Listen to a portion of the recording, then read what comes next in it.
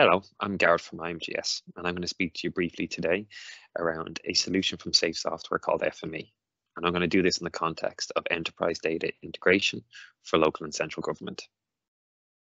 I think most people viewing this will agree with the challenges that are up on screen at the moment. I'm not going to go through them all, but two of the key ones that I come across on a regular basis are cross-team data sharing. This is something that's definitely come to the forefront over the past 2 years with remote working and our current hybrid working situations. Also, data variety, the volume of that data and its interoperability with inside the organization. So its ability to be able to put it into other enterprise applications to make sure that it's compatible. How FME can help with this is its ability to be able to connect, transform, and share data, but in an automated fashion. So when I say connect, it's the ability to connect to over 450 systems, including both spatial and non-spatial. Once connected, that data can then be transformed in over 500 different ways, whether that's structured or unstructured, or there's the ability to apply a set of business rules onto that data to ensure that it's iterative. Once the data is as you would like it, that data can then be shared within the organization or made available to citizens through self-service portals or open data portals, etc. The final piece that links it all together is that automation piece. So again, FME gives the enterprise that ability to automate these workflows to be able to push and pull data in and out of these different applications and apply sets of business rules and share it or distribute it around the organization. I just wanted to put this slide up to really show the breadth of applications or industries or verticals that it falls under. So there's traditional GIS like GIS, CAD, BIM, raster, point cloud.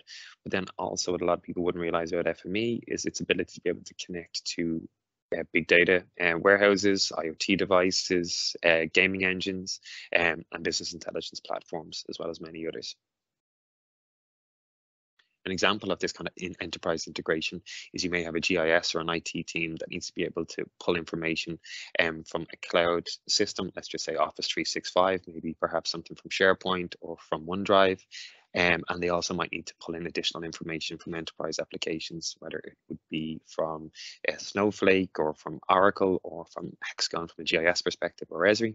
And then the traditional pulling information in from on-premise data sources, whether that's from an enterprise SQL database or Oracle database, or is it an individual working on an Excel sheet in a bit of a data silo or an Access database.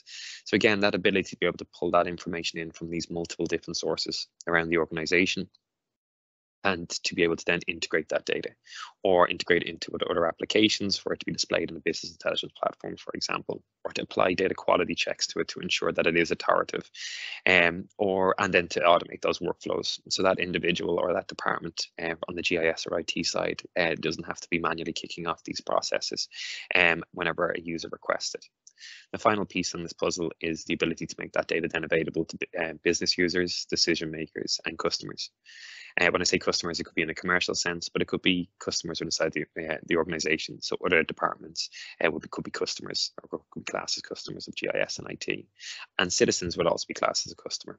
So again, for them to have that ability to be able to download open data sets or to be able to request a pre-planning report themselves on their own device, instead of having to go into the council or the building itself.